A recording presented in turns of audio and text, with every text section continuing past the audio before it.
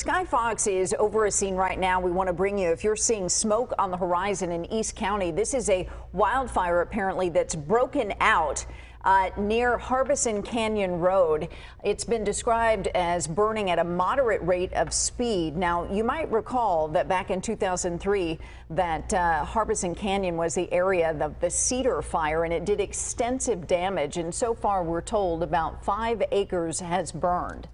Yeah, we also told no immediate structure threat, I should say, excuse me, but obviously it's burning very close to a number of structures right now. You can see that very closely as far as where it began, it appears to have begun, and where it is burning toward right now. So definitely some visible flames around there and a lot of structures not too far away.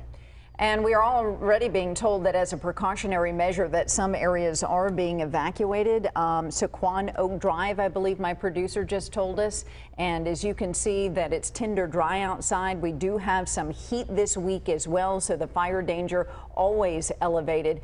We are going to stay on top of this wildfire that is burning and just broke out. It's small in size at this time. What we've seen, Andrew, in recent months as fire season is really 365 days a year now, is that first responders pounce on these very quickly. You can see the burn area as Sky Fox pulls back. So what we imagine seeing here shortly is a lot of resources thrown at this. Yeah, and what's impressive about what you're saying there is you see the flames, they're really just on the outsides of where this fire has burned so far. So the effort by the firefighters from above and from the ground is going to be to protect those homes. And it almost looked like as Sky Fox was in pretty tight on the upper left part of where the fire is burning, there are definitely some pretty big structures, whether it's a home or a business that's beyond that.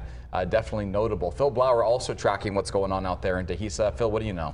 Well, yeah, Kathleen was just mentioning this. We did get word from the sheriff's department out there that deputies are assisting the fire department. It's that unincorporated El Cajon, Dehesa area out there. They're evacuating the area of Sequan Oaks Drive. That's probably some of the streets that you saw a moment ago there with those homes. But look at that. The flames are pretty intense at this time. I don't know if Megan Healy's tracking the winds out there, but those flames appear to be going straight up.